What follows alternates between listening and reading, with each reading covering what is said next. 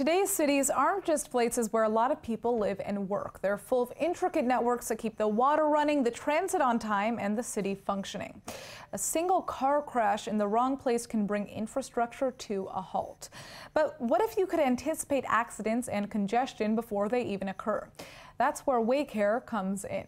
Joining me now in the studio to tell us more is Waycare CEO Noam Maital. Thank you for having me. Now, I'm excited to hear about this. What does Waycare do? So what Waycare is doing is working with cities in the US, Israel as well, leveraging predictive analytics to take the data from the city, also from other sources from vehicles as well.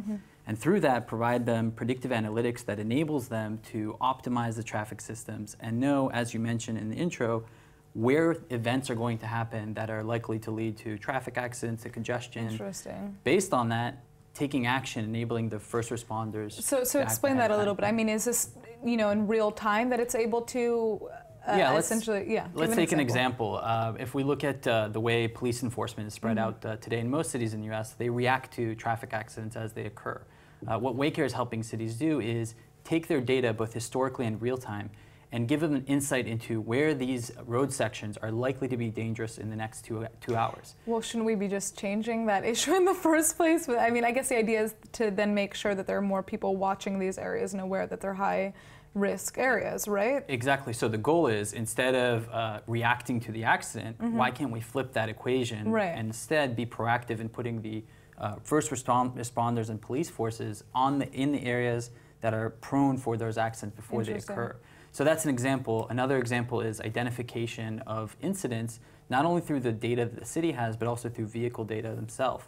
And by enabling that, enabling action much sooner so that we can clear the site much quicker and avoid the congestion that all of us experience both here in Israel, in the US, and all around the world. It's interesting. This is almost it reminds me of Waze in its beginnings, where it's like, when police were close to you, or what area was congested, what area has a accident taking place, right? So it's kind of like a better version, like a bigger and better version, but obviously it's not a GPS system. Well, what we're really enabling here is thinking about the next step of where we're going as cities and smart transportation. So it's more from that side. It's not the individual user that's driving their car necessarily. Right. So this is something that a city typically has a traffic management center that really decides how we get from point A to point B.